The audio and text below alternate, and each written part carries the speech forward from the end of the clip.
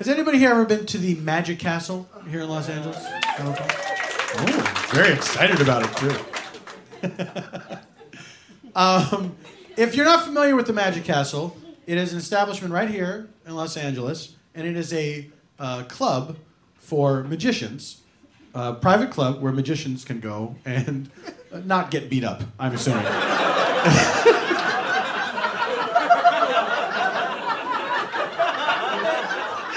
And I think calling it Magic Castle was cooler than Magic Fort. So...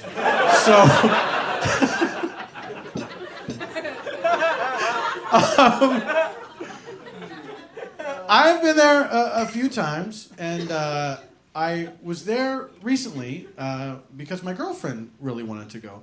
My girlfriend was sort of obsessed with the Magic Castle for a while. She had never been and always wanted to go. And it's not like she would talk about it all the time. I discovered this because anytime she had an out-of-town guest, she would always advise them to stay at the Magic Castle Hotel. Because if you stay at the Magic Castle Hotel, you get free tickets to go to the Magic Castle. The only way you can go. Otherwise, you have to be invited by a member. And who knows one of them? Nobody. Why would you? So this happened a few times, and my girlfriend would have somebody coming in from out of town, and I would hear her on the phone saying, oh, well, you know where you should stay? The Magic Castle Hotel, because if you stay there, you get free tickets to the Magic Castle. That was the big selling point. Oh, it's in one of the worst areas for traffic in town. Not that great a hotel.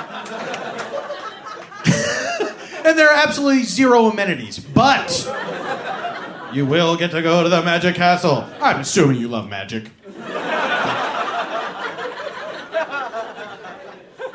So, after I heard her do this a few times, I finally asked her, hey, why do you want to go to the Magic Castle so much? Because that was the idea, is that was part of the great selling thing, was like, you get tickets to the Magic Castle, and then we could all go together. So I said, why do you want to go to the Magic Castle so badly? And her head whipped around, and she said, because it's exclusive!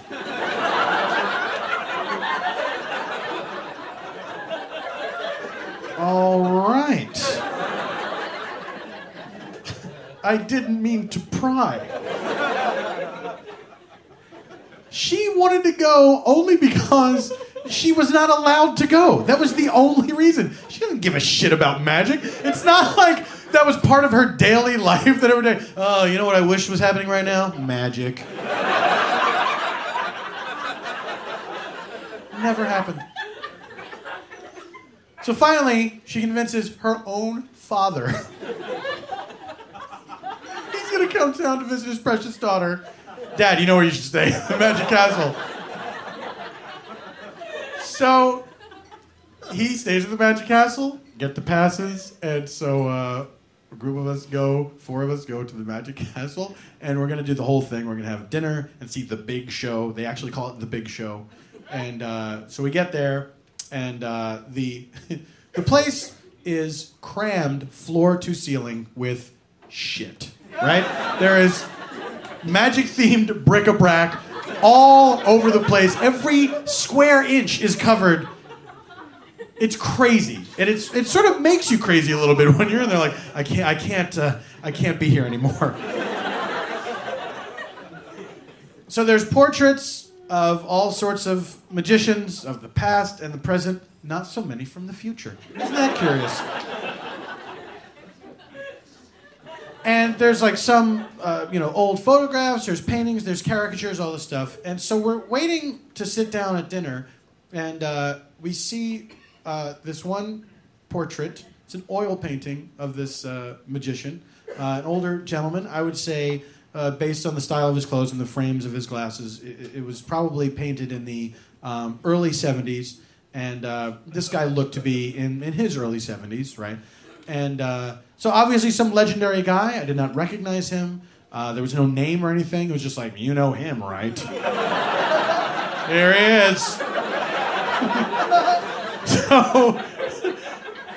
So I'm looking at this painting, and there's something that's kind of off about it. And it takes me a couple seconds to realize I'm looking at this thing and I realize in this painting, it's a painting. This guy very clearly is wearing a toupee. It's a painting.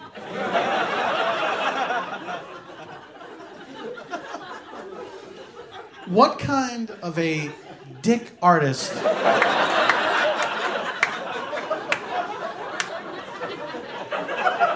is so dedicated to the truth, right? Like, no, I paint what I see. I don't paint lies.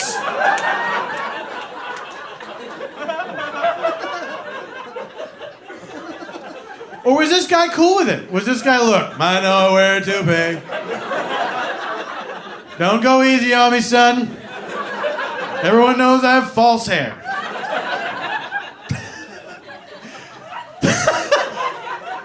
I have enough self-confidence. I'm all right with that. Not enough self-confidence to not wear the false hair, though.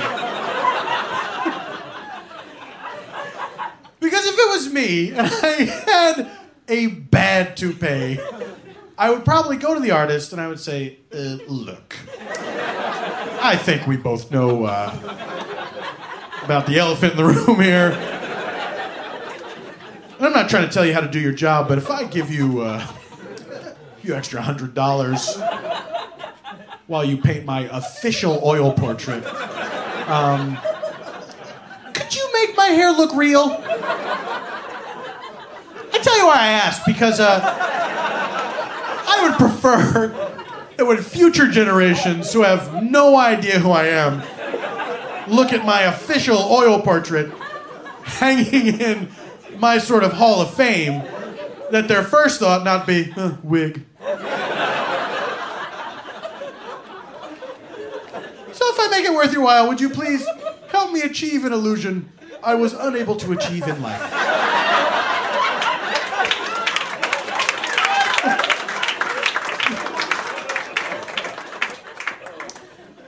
So while we're sitting there at dinner, a photographer, the house photographer of the Magic Castle, comes over to our table and says, "Would you like a souvenir picture?" Now here's what my girlfriend's father did not know about me, is I have this weird, perverse love of being ripped off by touristy bullshit, right? Like anything like that where I know it's going to be like insultingly overpriced. I love it. I just love the gall of it, right? If it's one of those situations where you're out at a bar or something and somebody comes over, "Rose for the lady? Oh, how much? $10? Oh, you have got yourself a deal. That thing could not look more wilted. Do you accept tips, sir?" So this guy comes over and says, "Picture for the table, would you like a souvenir picture?" And I say, "How much?" The guy goes, $20 a person. And I'm like, absolutely, we would like a picture. Are you kidding me? Will it be wildly unflattering? I hope so. How poor is the quality? Can you guarantee that it's a picture I would never display in my home?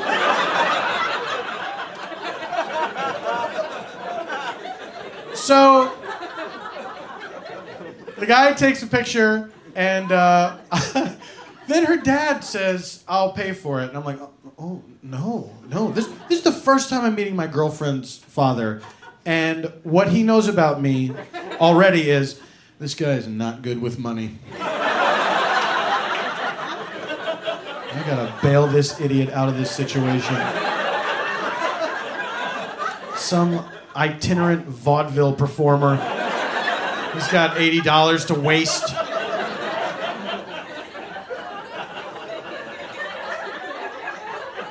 So I feel really self-conscious about it, but then that self-consciousness goes away as we all proceed to get hammered. We're sitting there at dinner, and we have a lot of time to kill before the big show, so we just have more and more drinks.